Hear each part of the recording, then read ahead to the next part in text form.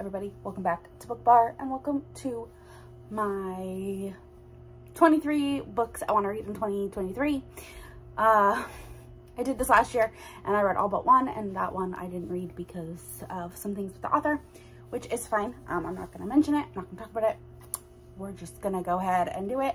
Hopefully one of these is an Avon book, so hopefully the HarperCollins strike is over by the time that book is, that I am able to read that book. But I'm just going to quickly mention it and then we're going to go from there. But yeah, so these are 23 books that I want to read in the month of 2023. There is a mix of physical books that I have on my shelves and then books that I have been recommended from friends or things. And then there's also one fanfic that I have heard only good things about. So editing Melissa here to add that of these books, none of them are continuing series. They're all either like standalones or starting a new series.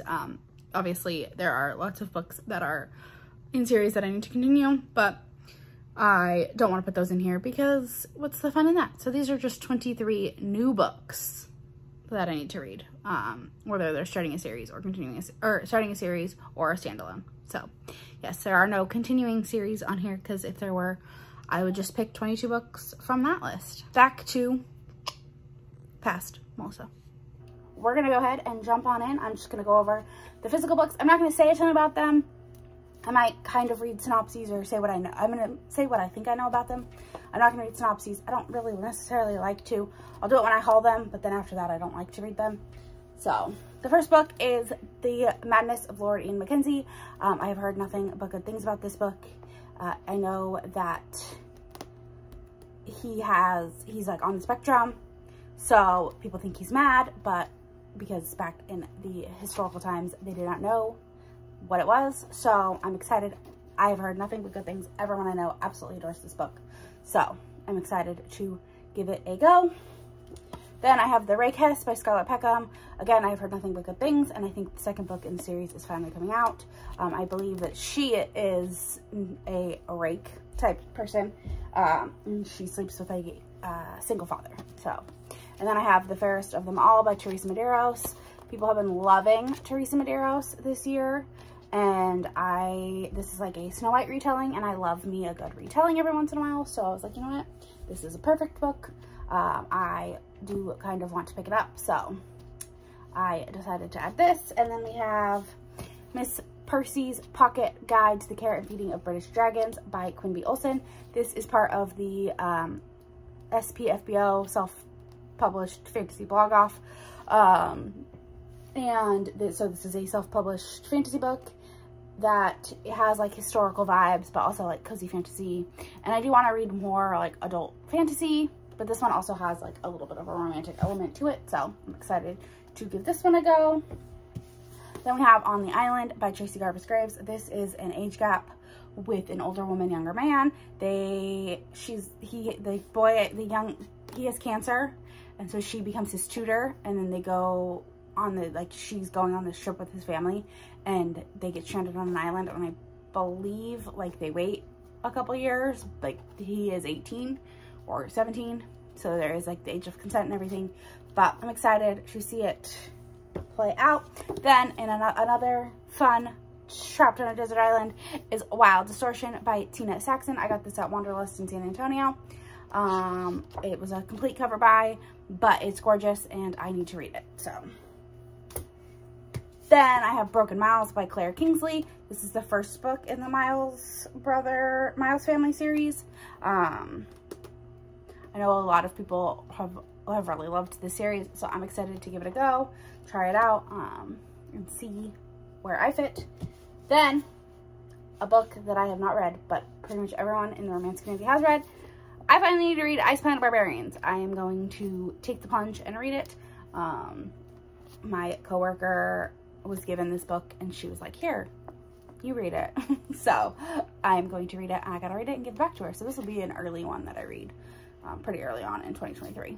So I'm excited to finally give IPB a try.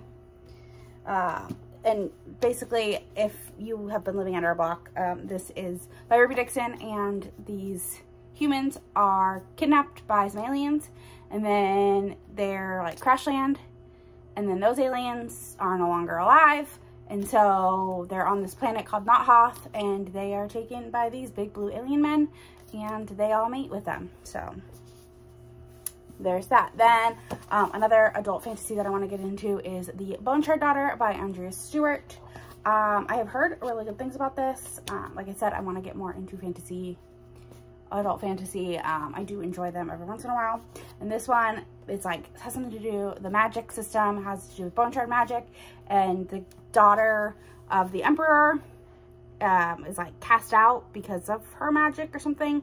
I don't really fully know, but I am excited to give it a try.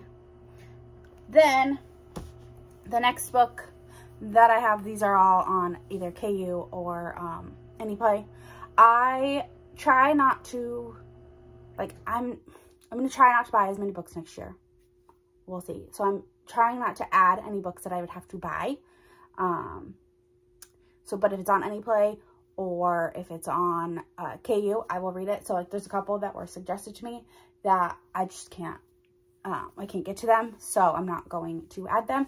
But one of them is The Romance Recipe by Ruby Barrett. This was Bree from 4 Paws in a Book. She suggested this. There was another one, but that one I would have to pay for, and I couldn't get it from the library. I couldn't get it from AnyPlay or from KU. So sorry, that one's gotta wait. But The Romance Recipe, it's a chef. It's a sapphic romance. It's a chef and I think her new boss or something like that along those lines. It sounds really good. I'm excited to give it a try. Then I have For Lucy by Julie Ann. This one, Cheyenne from That Tall Book Girl, Sam from Sam Reads a Little, and Tori from Model Life have all like raved about. It's a Marriage in Trouble, I believe, or a Second Chance, and I don't know which one, but they were married or they are married, and there's a problem, and the dad takes the blame for something that his daughter did, and it causes problems in his marriage. And so yeah, I'm excited. I know it's emotional. I've heard it's really good, and I want to give it a try. I have read one Julie Ann book and I really enjoyed it, so I want to try more from that author. Then I have The Culmination of Everything by Christina C. Jones. I have put this one on so many TBRs, and I don't know why. Like, it scares me for some reason. I feel like it's going to be emotional, but I really do want to read it. I want to read more of Christina C. Jones's backlist. I've been really enjoying her books this year. So that is another one. It's a small town romance. That's really all I know. Again, I don't want to know too much about any of these, so I'm just saying what I do know. Then another one that I want to read is Lucky Hit by Hannah Cohen. This is one that I've seen, like, the author has done like a bunch of reels and TikToks on Instagram, and it's made me really interested. And then Caitlin from The Love Librarian, a couple of these are Caitlin from The Love Librarian specials. She has talked about it, and I want to read it. I'm pretty sure it's a hockey romance, so yes, I love me a good sports romance. They are probably my favorite subgenre of contemporary romance is sports romance, so I need all of them. Give me all of the sports romances. Then another one that is a Caitlin from The Love Librarian special is Mile High by Liz Tom Ford. Again, a hockey romance, where I think he's on a plane, like, and there's a one-night stand, I think. Who knows? I'm excited. So Caitlin has raved about it, so yeah, adding that.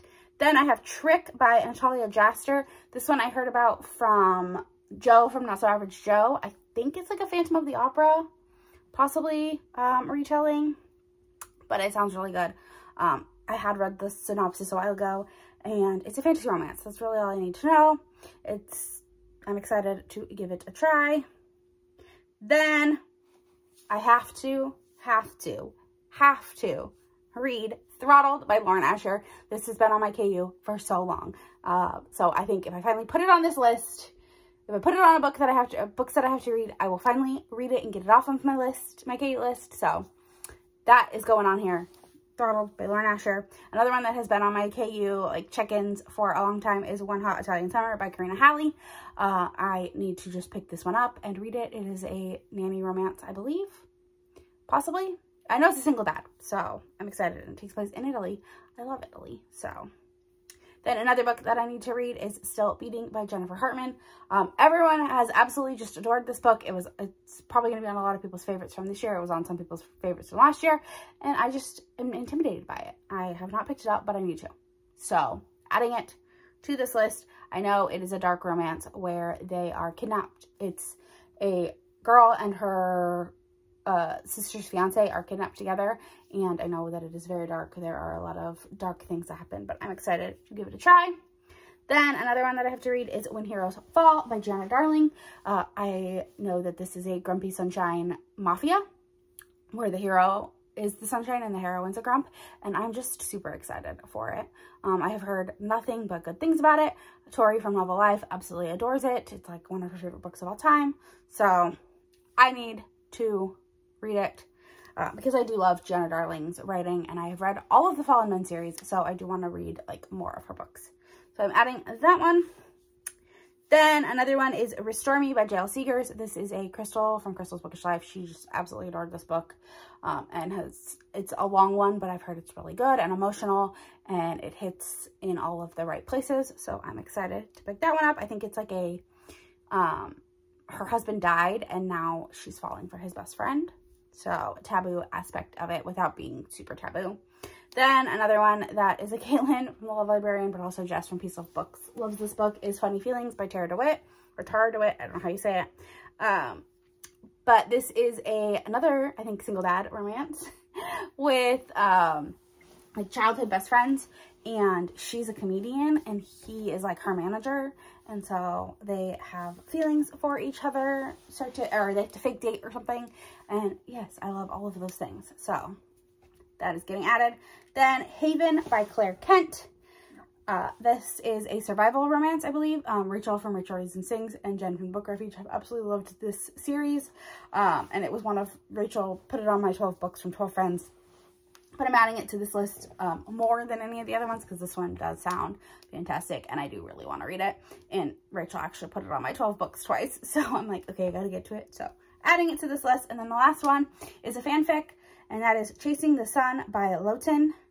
It is a Snape and Hermione fanfic that I know Ashton really adored, and so did Mel from Mel Vines Fix. So I need to pick it up because I have heard nothing but good things.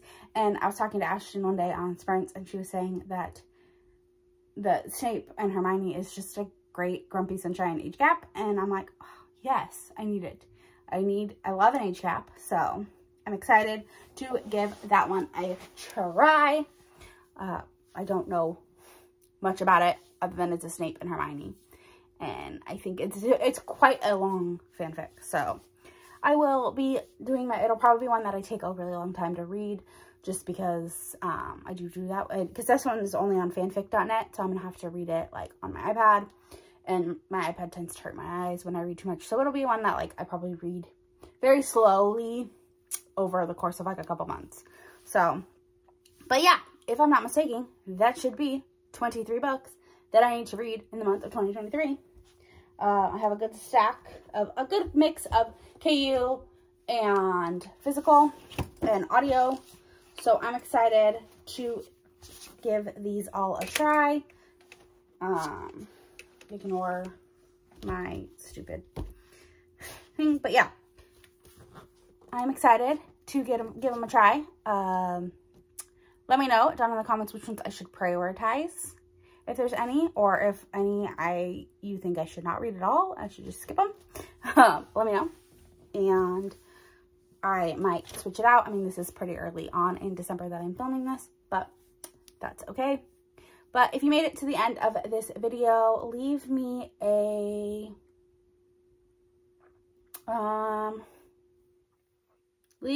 just leave me a book stack emoji because book stack of 23 books to read next year.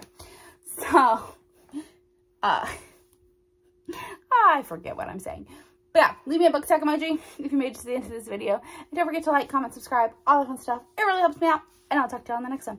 Bye!